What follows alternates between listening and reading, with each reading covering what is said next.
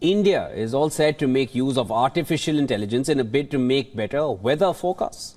Now, the country has been facing climate challenges resulting in a surge of severe weather conditions like heavy rain and floods. As per the Centre for Science and Environment, almost 3,000 people died in such events this year in India. To resolve the issue, the country is now turning to AI. Now, using artificial intelligence to build its climate models will not only bring down the costs and speed of weather improve the speed of weather forecasts, but will also help India expand its observation network. Now, the Indian Meteorological Department usually relies on supercomputers for predictions, which is not very cost effective. To make use of the new system, the government of India has set up a center to test AI in traditional weather models through workshops and conferences. While AI shows promise, experts say having high resolution data tailored to specific locations is crucial for its success.